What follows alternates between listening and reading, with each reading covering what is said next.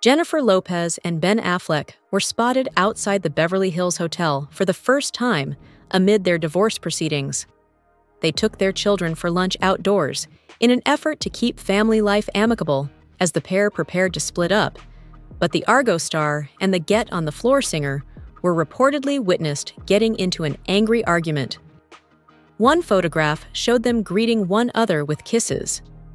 It appeared in the second shot that Ben was leaning in toward her and gesturing for her to hear what he had to say.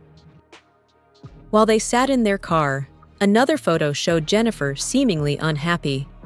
She raised her hands to her eyes and appeared to be wiping away tears. There were Ben's children, Finn, 15, and Samuel, 12, present for the reunion. 11-year-old Max and Emma, who are twins, were also there. Along with his blue trousers and Jordans, Ben wore a dark blue button-down shirt, exuding an air of casualness. The finishing touch to his ensemble were his sunglasses. A brown hobo bag adorned Jennifer's smart-looking outfit of a black crop top and black flared pants. Aside from that, the fact that Jennifer wore her wedding ring as her most prominent item perplexed her followers.